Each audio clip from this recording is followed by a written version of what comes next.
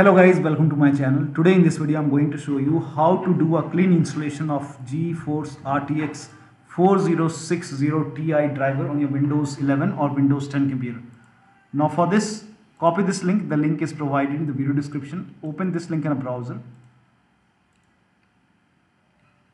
It will take you to Nvidia website. Now for product types, select GeForce.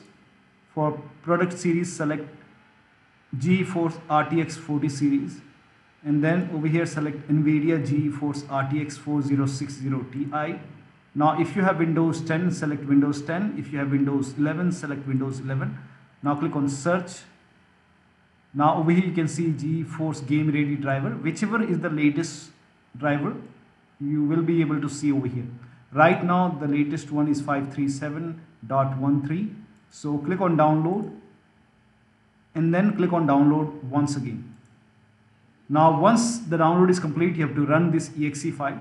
Now once you run this exe file, you will see this screen. Click on agree and continue, and then put a check on the box which says custom, and then click on next, and then put a check on the box which says perform a clean installation.